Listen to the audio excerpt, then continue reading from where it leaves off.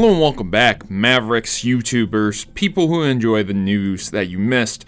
Etika, a very large YouTuber that's very well known for his reactions, his streams. He's a popular content creator, had over 800,000 subscribers on YouTube, has been banned. His channel has been deleted, suspended, whatever you'd like to call it. Now you might be wondering what has happened, because he's been trending very recently on Twitter, which has led a lot of people to investigate and understand it. Somehow he's undergoing some type of transformation similar to what KSI did when he was blacking out his accounts, literally just having a black user profile pic and a blacked out channel header and things like that. So that's what KSI did to change himself into something completely different, and Etika was following the suit, and he was posting very negative videos on YouTube that definitely violate terms of service, which were pornography. Before he was banned, I was able to see what type of videos were posted, several of which were pornographic in nature, several of which were censored and uncensored.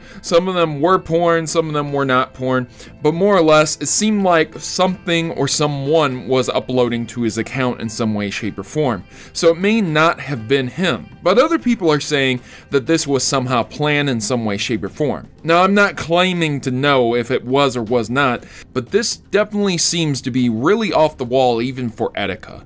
So yeah, uploading porn to YouTube, that'll get you suspended, and his channel is currently suspended. RIP Etika, I hope you get your account back. I hope this was just a hack and this wasn't planned. So there you go. Please like and share this video. Let other people know what happened to Etika. Let people understand the situation that's going on. There you go, ladies and gentlemen. That's just a quick story I had to cover.